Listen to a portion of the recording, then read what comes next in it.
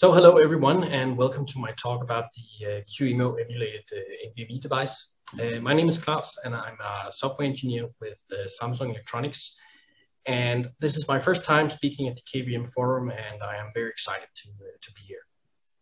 So this is going to be in context of NVMe. So NVMe is the non-volatile memory express.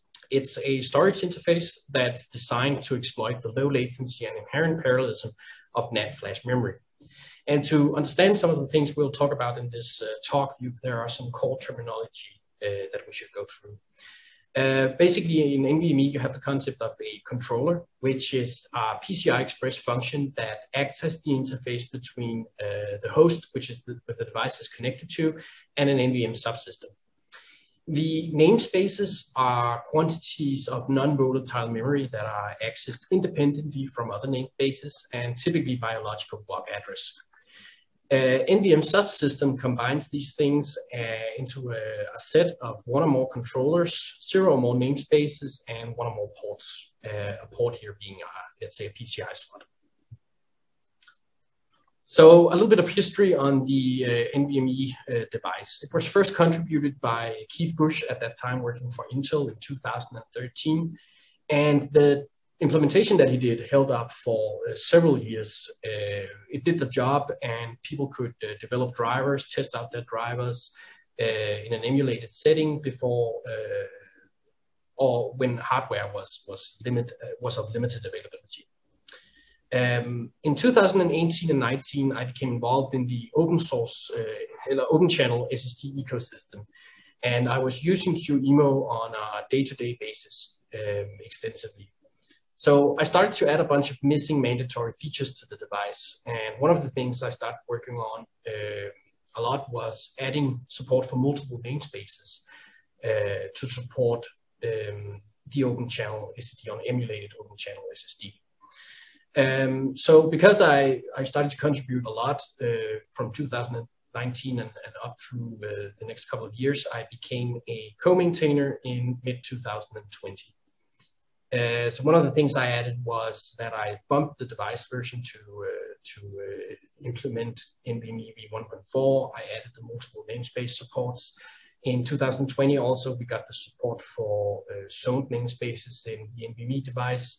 We added the subsystem and namespace sharing support, and we added metadata and end-to-end data protection, just to mention a few major features that we've gotten recently.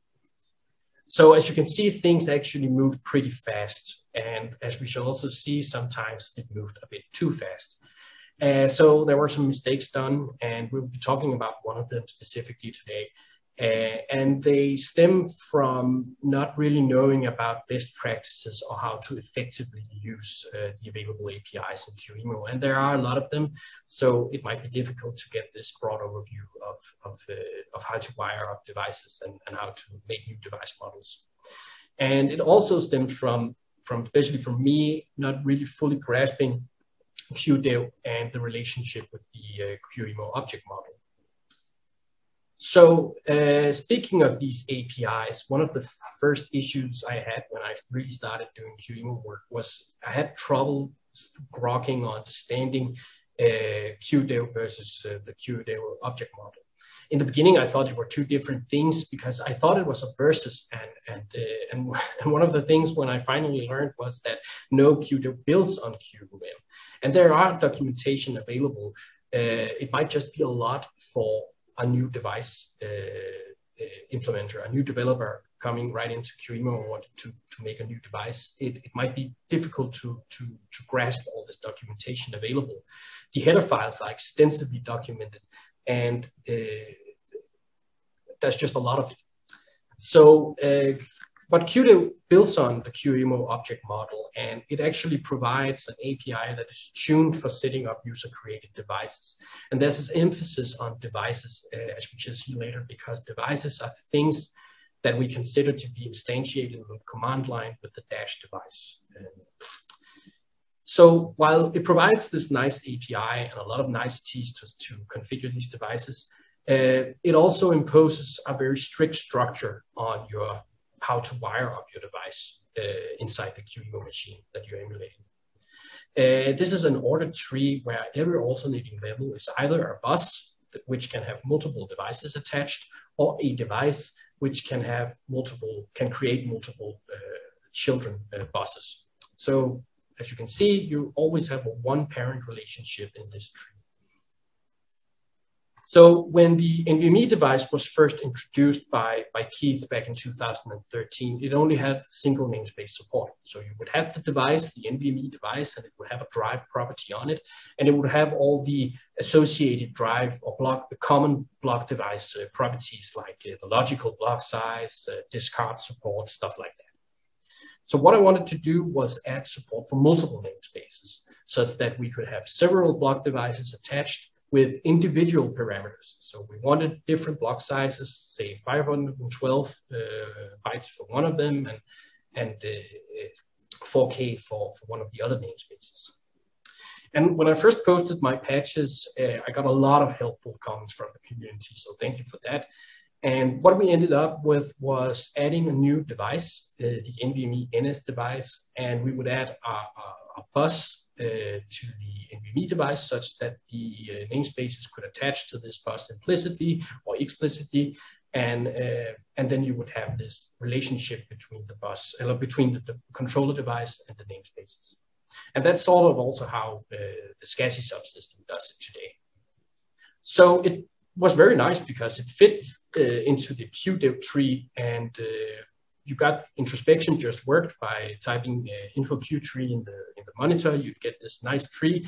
You'd get the namespaces underneath the controllers as children of the controller, and get all the parameters and everything. It just worked and was really nice. When the device was removed or hot plugged, then the children on the device would be automatically unrealized. So everything would clean up by itself, and it all made sense when we introduced this.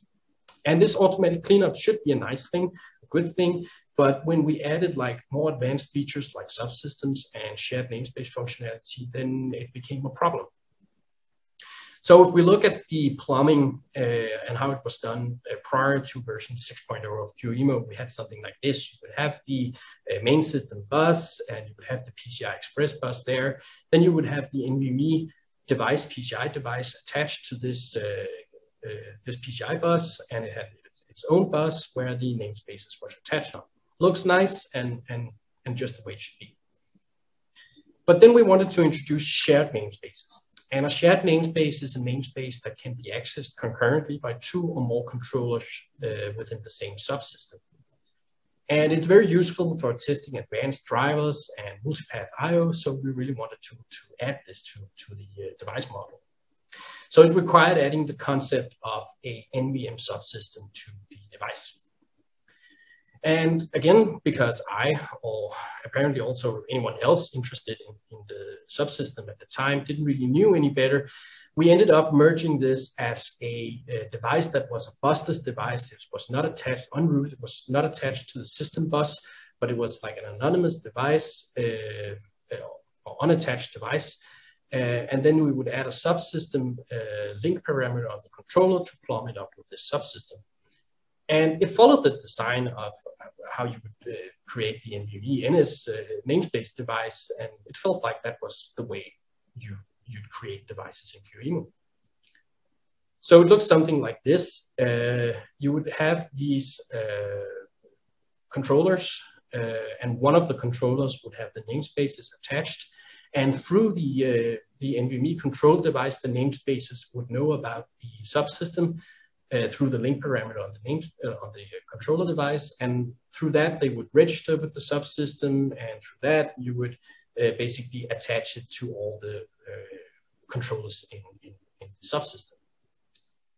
Now, and as we can see, the namespaces devices can only be attached to one device or one bus in like QDev terms. So the problem is what happens when we remove this device? Well, then the namespaces would be automatically unrealized, and we would end up with the namespaces going away and maybe having references from the other controller that still thought that these namespaces were attached to it. So that's a big problem.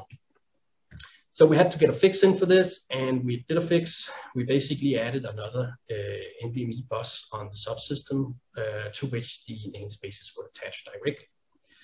And this worked, but it was not really nice because due to backward compatibility issues, we had to keep the namespace devices to attach initially to the NVMe devices. And then if there were a subsystem attached, then we would reparent these namespace devices to the subsystem bus instead. So, but if we could fix this properly, then one of the things we could probably do was to implement a hot plug handler, a custom hot plug handler, and maybe fail over the namespaces when one of the name controllers was removed. Or if we started from scratch, then we could have made the subsystem device, system bus device that exposed this NVMe bus. And then we could keep the namespaces devices as they were, and they would attach to that bus instead of the controller created bus, which we would remove. And so it could have looked something like this, that the namespace were directly attached to the system bus, and we would have references from the NVMe controller directly to that subsystem instead. Now, there are some potential issues. Again, there are some backward compatibility issues that we would have to solve. It would probably require to implement new devices, deprecate the old ones. That's not a bad thing. It can be solved. But we would technically think of the NVMe controllers as children of the subsystem, but due to the way QBus works, we wouldn't be able to do this because the namespace or the subsystem device is not really a PCI device. It shouldn't be on the PCI bus, and the controllers needs to be on the PCI bus somehow through in the tree. So it also retains this idea that subsystem namespaces are actually devices, which is not so nice. But this is how SCSI does it. And SCSI separates the controller from the drives, and it uses a QDEV bus to wire them and plumb them up. So something here must be the right way to do it. It feels right, or it smells right at least. But this one parent restriction have apparently also impeded the addition of multipath I/O functionality in SCSI. And I know that Hannes Reinecke, who I talked to, because we talked about this problem in NVMe, that he would run into this restriction of the ordered tree, which gave him a lot of issues with implementing this in SCSI. And it also seems like no other subsystem in QEMU or block device subsystem seems to support this notion of a shared block device like NVMe does. So what if we were to rethink this model? And what if we said that subsystem namespaces shouldn't be modeled as devices? Because neither of them actually expose virtual hardware. They don't expose memory, they don't expose IRQs or anything to the guest.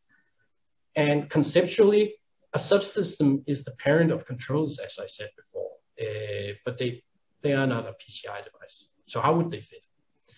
And namespaces can be associated or children of multiple controllers. But again, this runs against the ordered tree with a one parent relationship. So we can't really express that. And fundamentally, namespaces and subsystem are just concepts of a device model, and they happen to benefit design-wise when we do this of being independent devices or independent entities. So there's an alternative to this, and that's user-creatable objects that you instantiate on the command line dash object, and those actually might be more appropriate. Now, there are no existing devices that uses objects like this. So there is the memory backend object, user-creatable object, and we actually use that in the NVMe device to implement the persistent memory region. So knowing that there were at least some devices doing stuff like this, I gave it a shot to actually try to implement it like this. So I posted this pretty big patch series that I call the Apocalypse. And considering the size of the NVMe subsystem, it's a really huge patch. But it is also a major refactor, and I did a lot of work to try to make it as reviewable as possible. And what it does is that it introduces subsystem and namespaces as user-creatable objects. Now, the goals of the series is to introduce a new experimental controller device. This is mostly to get rid of some deprecated options, as well as changing how the subsystem link property works. It also creates or introduces new experimental user creatable objects for namespaces and subsystems. And it introduces 3 of them, 2 namespaces objects for different namespace types and 1 for the subsystem. It also exploits the QEMU object model extensively by using or implementing an abstract object that contains the base functionality or common functionality of namespaces. And then you have the NVM namespace types and the zone namespace types that derives from this base class. And the zone namespace actually even derives from the NVM object, because it just extends how the NVM command set works in NVMe. And we retain backwards compatibility by keeping the existing devices around. So all the existing devices uses the new object code internally, so there's no code duplication, and there's not suddenly 2 trees to maintain. And the goal, of course, is to deprecate the subsystem namespace devices when these experimental objects stabilizes. And there are some perks, of course, having introduced brand new models, and that is that we can clean up some of these confusing device parameters, such as the MSI XQ size, which is really just maximum interrupt vectors for the device. And there are some so far unofficially deprecated, but there should have been officially deprecated parameters that we can also get rid of. Then there are some fixes for how the namespaces manages some parameters and the subsystem as well that we can just fix up. So instead now you create the subsystem as a user creatable object, you give it an identifier, and then you add the controllers like before as a device, because they need to go on the PCI bus, and attaching it to the subsystem. Then you add namespaces. Again, you use the NVM or the zone version of them, and you attach that to the subsystem. And then there's a new parameter that you can use multiple times to define what controllers it should be attached to initially at boot up. There are, of course, some things about using object instead of device. And one of the things is that properties are more verbose to define. And that stems from the fact that in QDev, properties are sort of considered immutable. When you've set them, you shouldn't be able to change them. And you can really hook into the getter or setters. You can do that with the raw user creatable object, and that gives you a lot of flexibility, of course, at the cost of slightly more verbose property definitions. There's also no realization phase as there is in QDev. So, but what you can do is that you can use a machine.notifier to emulate this.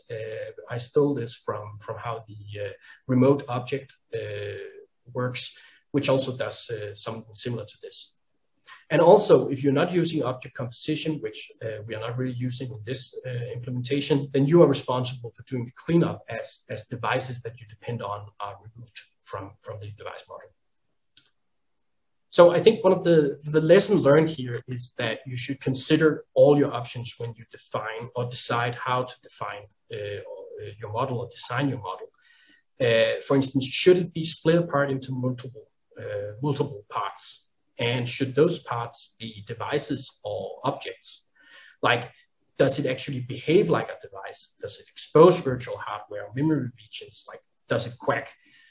Because the flexibility of user-created objects might be what you're actually looking for if you can get by and live without the luxury and the niceties of the QDev API. Now, as my series goes through review, it might be very possible that we end up going back to the system bus-based approach, because that's how other devices does it right now. But I hope to at least push for this version, because I think it gives us some really nice and also some nice introspection features because of these more flexible getters and setters of properties. So for future work, one of the main things that we want to change in QEMU for a long time is that we have this QEMU SG list and IO vector duality. So we use the SG list extensively because most of the data that flows through the controller goes between the controller and the host. So it needs to be to use the DMA helpers, and we use those because they're nice. But there's also a bunch of commands that only transfer and move data internally on the controller. And those like copy and verify the data and stuff like that. And those use IO vectors. So we also have to move them. And whenever data goes into and out to the controller memory buffer or the persistent memory region, then we also need to use the IO vectors. So one of the ideas here is to open code this DMA mapping and transfer from the DMA helpers into the device and process the PRPs incrementally as we have DMA resources available, which would completely remove the need for this temporary HGLS data structure. One of the other things that we're working on is to try and limit the latency of the device. So this is especially for profiling polling NVMe drivers that doesn't rely on interrupts from the device. And one of the ways, or one of the few ways to limit the latency of the device is to use in-memory and no of IO and use IO threads or dedicated cores for queue processing. There's also some para-virtualization features in NVMe that can limit the number of memory mapped IO and thereby the number of VM exits that we need to do. This is not implemented, but there are some existing patches floating around that we basically just need to try and integrate. I think that the FEMO SSD emulator, which is a fork of QEMU, actually implements this as well. So the big goal here is that can the emulated device possibly be made faster, or at least latency-wise, than available hardware? Or at least how low can we actually go in terms of latency? And can we get good enough for profiling? So what I was hoping here, especially for Q&A, is if anyone has any